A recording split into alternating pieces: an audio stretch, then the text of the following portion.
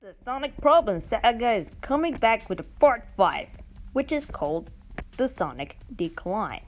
What causes Sonic to be declined? Well, about the declining quality, when a video game gets declined, it happens in many ways. Some people are leaving, sometimes they ran out of ideas, and some people came here without any interest, and even sometimes they handle too much ideas or try to put something experimental, causing the decline of video game franchise, or even a TV show, or a movie, or any sort of media. About Sonic's decline, well, not everyone's gonna feel the same about the decline.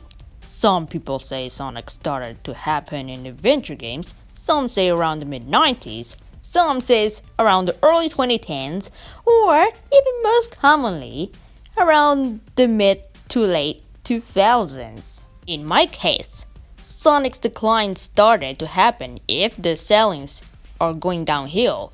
But if you're talking about the advertisement or the demographics, or if you're talking about the game ratings, well, the lifespan of the majority of games being released with below 50% of the score from the average ratings makes sense, since not many people really liked it.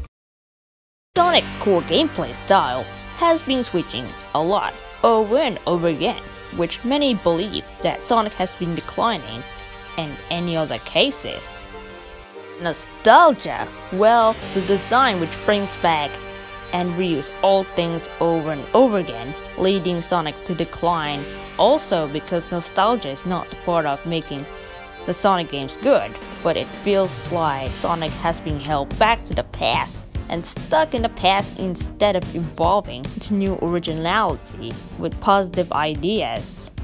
Not all nostalgias and changing gameplay styles and gimmicks make the Sonic game bad. If the gameplay style finds Sonic to be fun for him and use it more like a solid game, people would like it. Like, take an example of Sonic Adventure 2, my favorite Sonic game. This game uses more of the creativity of the gameplay style, which helps Sonic games to be more popular to this day. One of the gameplay styles are very different to the other. It helps the fanbase to pick which style is good. To bring back Sonic's core style again, we also have to bring back the gameplay, which is not nostalgia, but because of the gameplay style would help shape Sonic again, to move forward with someone to evolve the gameplay, and even better instead of switching it or use the same thing over and over again. The minority of people wanted the gameplay style to be slower and more gimmicky, and also another minority of people likes to keep the nostalgia because of they liked it.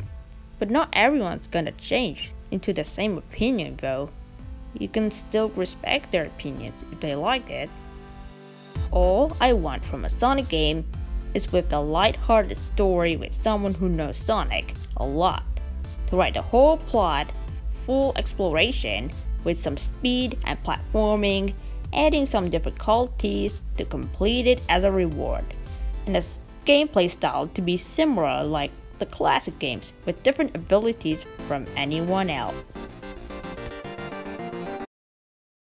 According to YouTube, I found one thing that bothers myself and the series the most.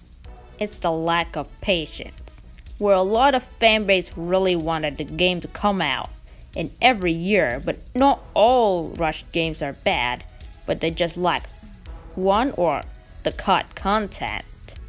But I found the games being rushed every year, not waiting till the game is actually finished, and there are games that are unfinished release that they aren't really completed yet due to the time constraints.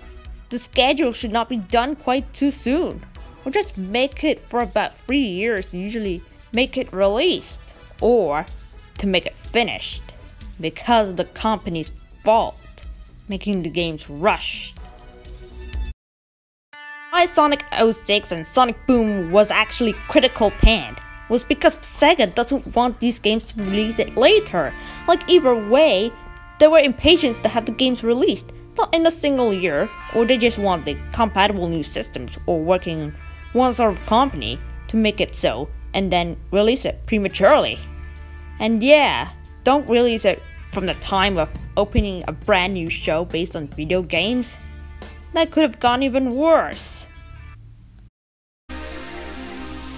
So, hope you guys enjoy it, but if you haven't watched my previous parts, I can highly recommend you watching it, because otherwise you will forget what causes Sonic to have many sort of problems. Trust me, you should have. But anyways, Sonic12Lexi signing out.